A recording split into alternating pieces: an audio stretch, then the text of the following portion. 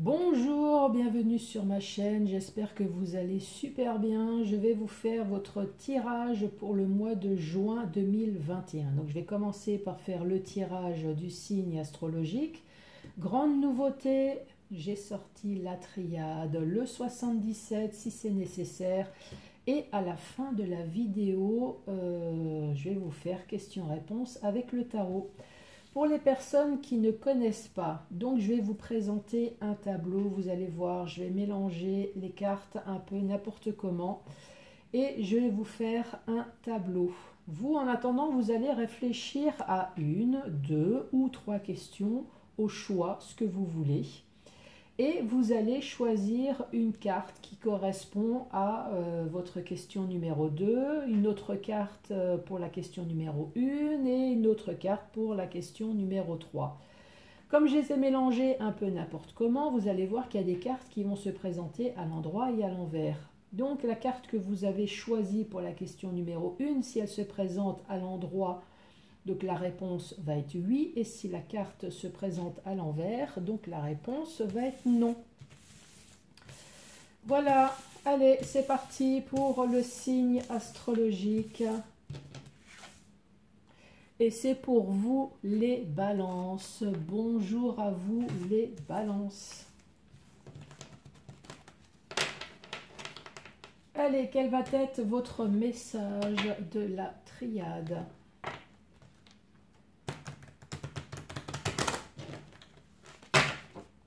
Allez, pour les balances, quel est le message pour les balances? Quel est le message pour les balances? Non, j'ai dit le message, j'ai pas dit la moitié du jeu de cartes. Allez, message pour les balances.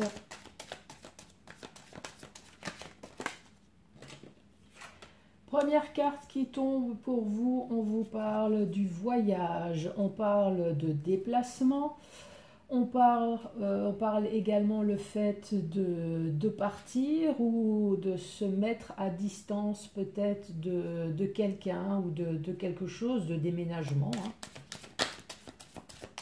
Allez, balance.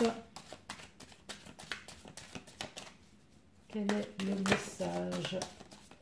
J'ai une carte qui veut partir. En tout cas, quel que soit ce déplacement, ce déménagement, cette mise à distance, là en tout cas, on vous dit ça sera pour l'éternité, donc ça sera pour toujours.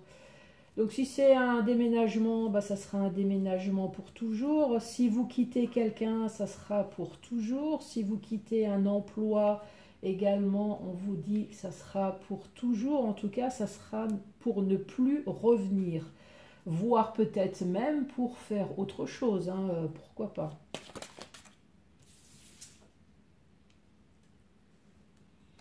En tout cas, on a l'air de vous dire que le fait de partir, c'est peut-être justement pour éviter certaines dérives. C'est peut-être pour éviter que ça ne s'aggrave. En tout cas, on vous dit que le fait de partir, c'est que pour votre bien. Allez, sur le voyage. Pourrais-je avoir une carte? Donc, on vous reparle de bénédiction. Vous avez la protection, en tout cas, de l'au-delà, sur l'éternité.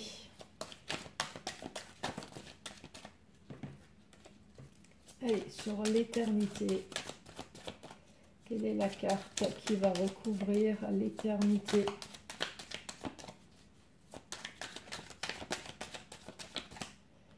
J'ai une carte là. Sur l'élévation. Quelle est la carte qui va recouvrir l'élévation?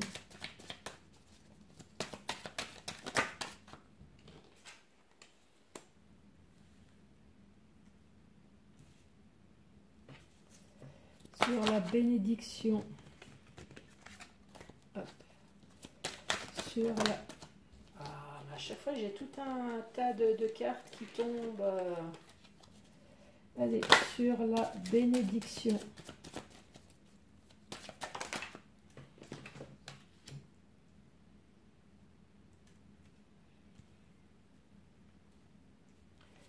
sur la sagesse. Quelle est la carte qui va recouvrir la sagesse?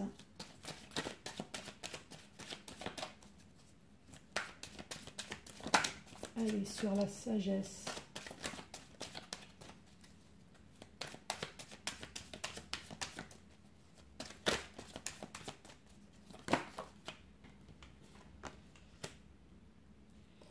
Et sur le désert.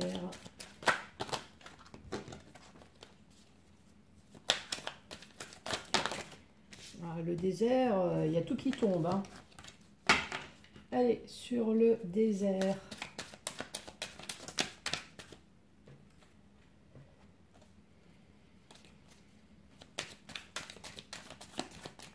Et sur le désert, j'ai à chaque fois un tas de cartes qui tombent sur le désert, là.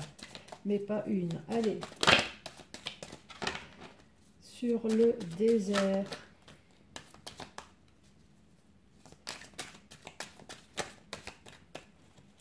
Allez, pourrais-je avoir une carte sur le désert?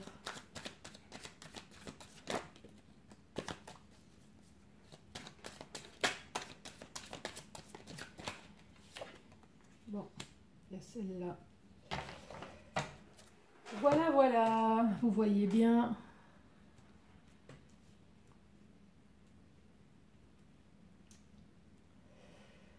Donc, le thème principal, là, c'est le départ. C'est le départ, c'est le déménagement, c'est un déplacement, c'est peut-être partir à l'étranger, en vacances, c'est le fait de quitter une situation ou de quitter quelqu'un. Là, en tout cas, vous partez peut-être pour parce qu'il y a eu une dérive, hein. Moi, ce qui me fait dire ça, c'est que vous avez la carte Nadir. La carte Nadir, là, on voit vraiment que bah, vous avez connu la chute, la perte. Vous avez vraiment connu le malheur. Donc, ce départ-là, c'est suite à un malheur. Mais ça sera un départ pour toujours. Donc, si c'est professionnel, donc vous quittez un travail, ça sera peut-être pour faire totalement autre chose. Si vous quittez quelqu'un, votre conjoint, en tout cas, ça sera pour toujours. Là, il n'y aura pas de retour, hein. Le fait de partir, en tout cas, on vous dit que vous avez la protection, hein. C'est plutôt bénéfique, en tout cas, c'est pour votre bien. Ce qui me fait dire ça, c'est que vous avez la carte de la protection, vous avez la carte de la sagesse, vous avez la carte de l'élévation. Donc, si vous vous posez la question de est-ce que j'ai bien fait d'être parti, est-ce que j'ai bien fait d'avoir quitté? Oui. Oui, tout à fait. Vous avez connu la chute, les ténèbres, vous avez connu le malheur. Donc maintenant, il y a eu un départ pour toujours, et c'est surtout pour votre évolution aussi, peut-être au niveau de la santé, pour votre évolution peut-être professionnelle. En tout cas, c'est pour votre bien. Ce départ, en tout cas, il a été mûrement réfléchi avec la sagesse. Encore une fois, on vous dit que ce départ avec l'œil, là, les deux yeux en haut, on vous dit que vous avez la protection, en tout cas, de l'au-delà. Encore une fois, avec la pyramide, on vous dit bien que ce départ, c'est pour pouvoir évoluer. Puisque apparemment, quel que soit ce que vous avez quitté, il n'y aurait pas eu de toute façon d'évolution positive. C'était vraiment pas possible. Donc là, ce départ, c'est vraiment pour une évolution. On vous parle de bien-être, hein. C'était vraiment, ce départ, c'est pour votre bien-être. Ça a été peut-être mûrement réfléchi depuis un certain temps, avec la carte des questionnements aussi, hein, avec la carte du temps. En tout cas, les questionnements, on se pose quand même la question du pourquoi il m'est arrivé ce genre de choses, hein. Pourquoi moi? On voit que vous vous êtes posé quand même cette question depuis longtemps, hein. Euh, En tout cas, vous êtes parti ou vous êtes parti en tout cas pour toujours, pour pouvoir enfin bénéficier d'une évolution. Là, on vous dit que de toute façon, comment on dit, il y aurait pas eu, euh, avec la carte du désert, de toute façon, il y aurait rien eu de positif. Le désert, là, on voit qu'il y a eu une problématique, il y a eu des difficultés. Vous êtes peut-être même senti seul. Il y avait peut-être un manque de communication peut-être au sein de votre travail ou au sein de votre couple. Il y a eu un isolement. En tout cas, il n'y avait vraiment plus rien de productif. Voilà, c'est ce que je cherchais. Là, le désert, on voit bien qu'il n'y a plus de fleurs, il y a plus d'arbres, il n'y a plus rien. Donc, si vous posez vraiment la question du est-ce que j'ai bien fait d'être parti, donc encore une fois, quelle que soit la situation, que ça soit professionnel, que ça soit sentimental, puisque là, il n'y a pas de domaine spécifique. En tout cas, on vous dit oui, c'était vraiment pour votre bien.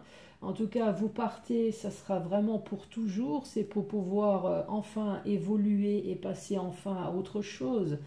Vous avez en plus la carte de la protection.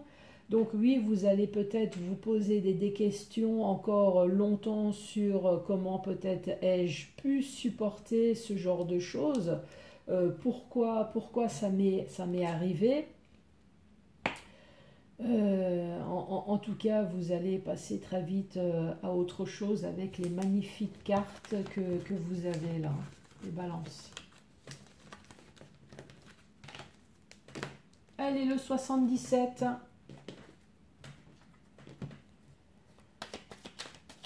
Le 77.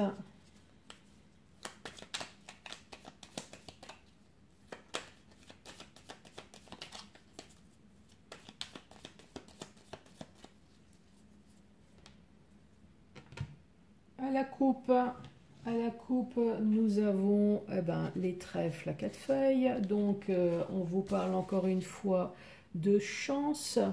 On vous parle peut-être d'une heureuse coïncidence, d'une chance providentielle qui va peut-être durer dans le temps, ou alors une chance peut-être sur quelque chose qui est fini, hein, puisqu'on l'a vu tout à l'heure. En tout cas, on vous dit qu'il y a quelque chose qui va se passer, cette chance, ça va être rapide. Donc encore une fois, on vous parle d'un changement positif. Donc grâce à cette opportunité, vous allez pouvoir enfin peut-être quitter ce qui est terminé.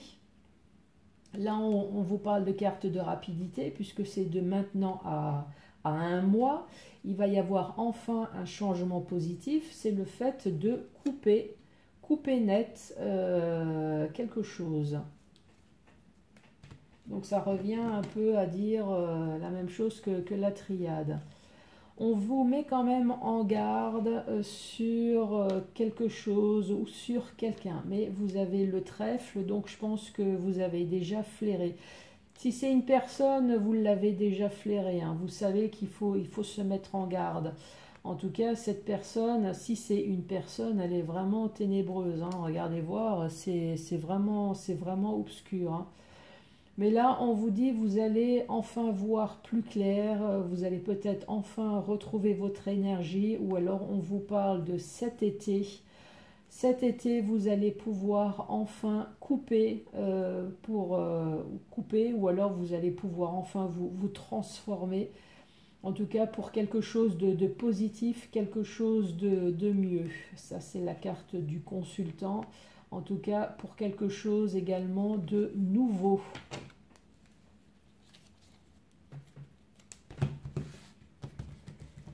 Allez, les balances.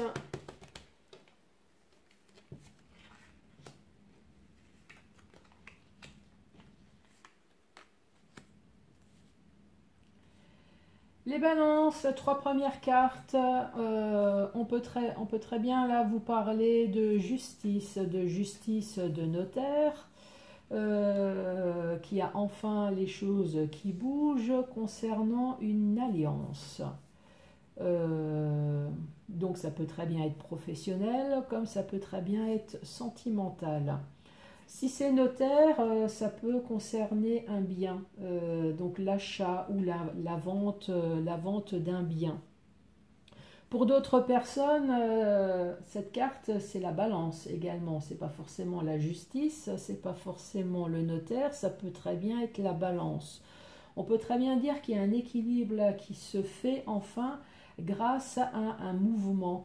Un mouvement, il y a enfin quelque chose qui bouge concernant une alliance. Alors si vous souhaitez peut-être vous marier également, vous souhaitez vous paxer, un contrat de travail, hein, tout simplement, qui va enfin se faire.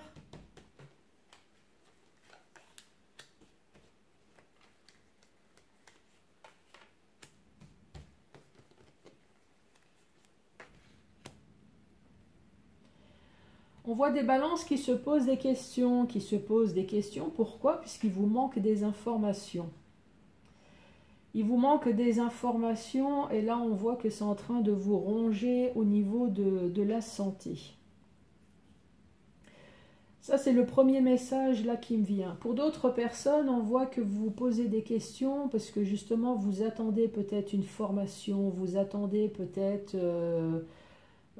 un stage, vous attendez une évolution peut-être professionnelle, vous attendez cette fameuse réponse. Et là, on voit encore une fois que ça vous ronge au niveau de la santé. Pour d'autres personnes, vous posez des questions peut-être concernant votre santé, tout simplement. Vous attendez des résultats, des résultats au niveau de votre santé.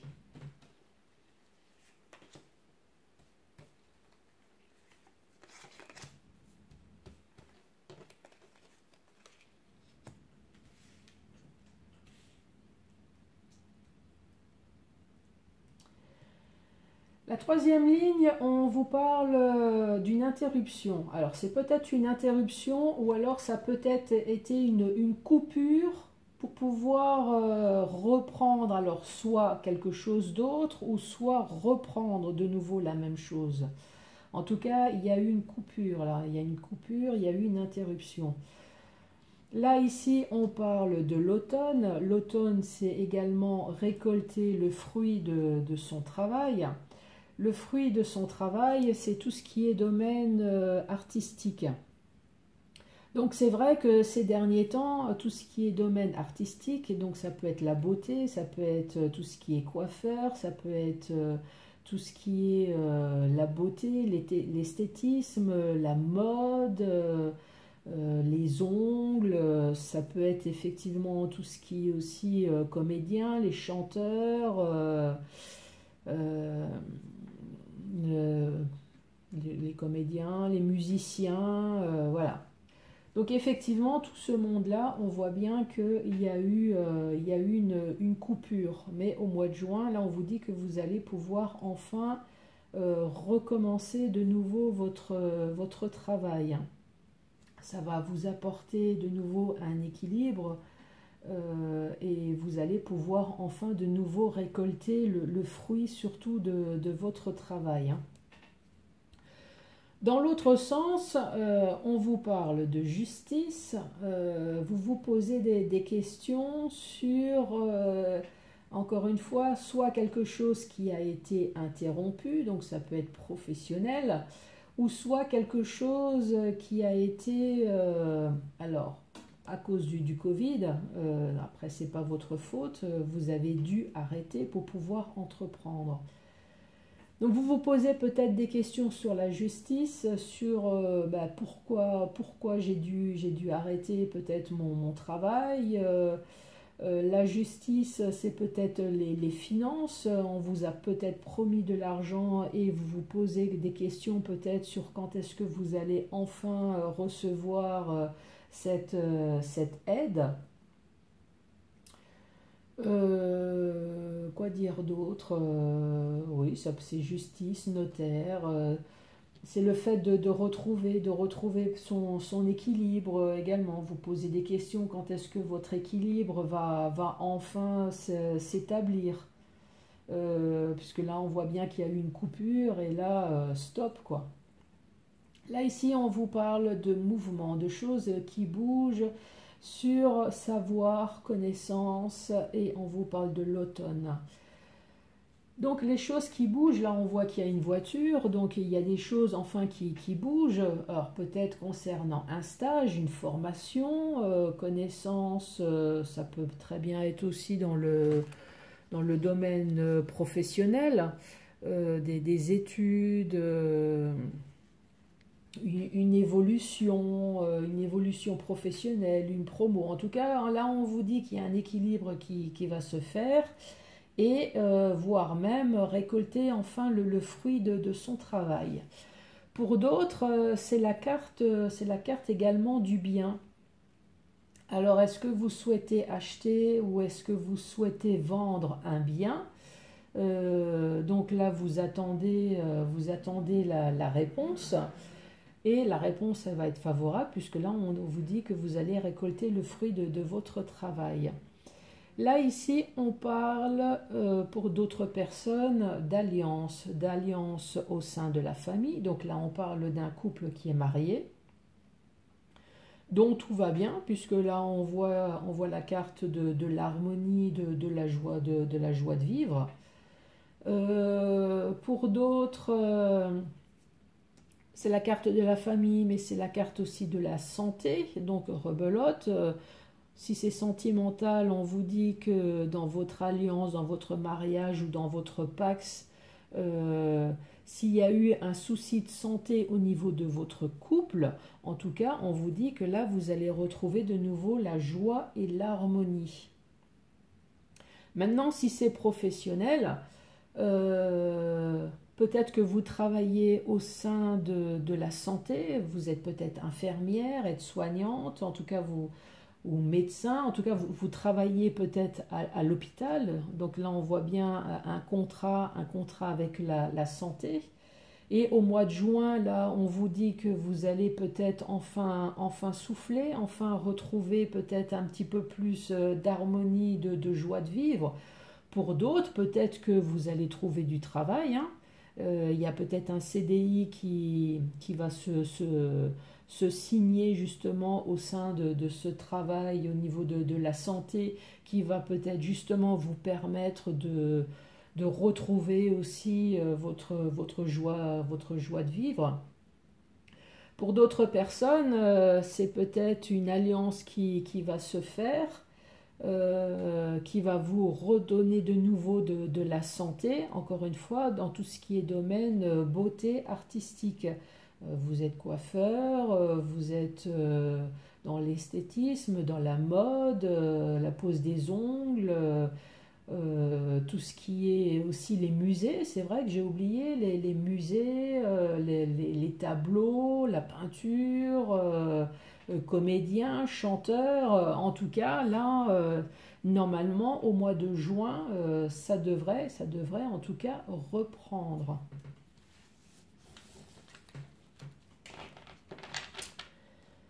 Je suis en train de réfléchir. Sinon, quoi dire d'autre?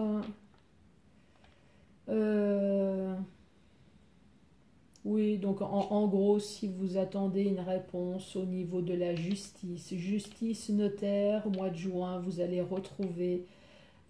enfin apprendre des nouvelles. Si vous possédez un bien, ou vous voulez acheter, vous voulez vendre, pareil, au mois de juin, ça devrait se débloquer. Pour un contrat quelconque, pareil, vous allez retrouver de nouveau votre harmonie, votre joie de vivre. En tout cas, les balances, pour le mois de juin, on parle en tout cas de déblocage d'une situation, hein. Avez-vous réfléchi à une, deux ou trois questions?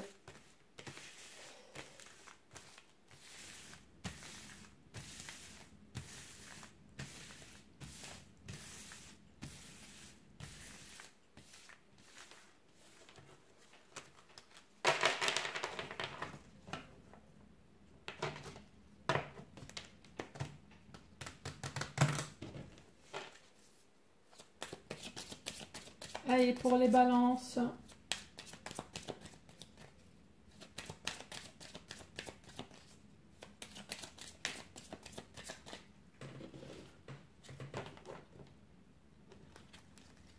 Allez, les balances.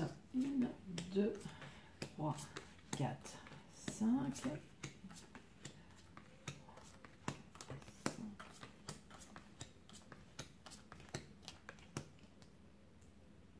Allez, choisissez la carte qui va avec votre question. Prenez votre temps, mettez sur pause si c'est nécessaire. Je suis en train de regarder, là je vais bouger la caméra. Voilà, comme ça vous voyez bien les cartes. Allez, vous avez choisi, c'est parti. Si vous avez choisi la première, la réponse est oui.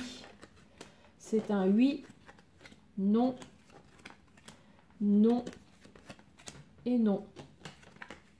Non, non, non, non et non.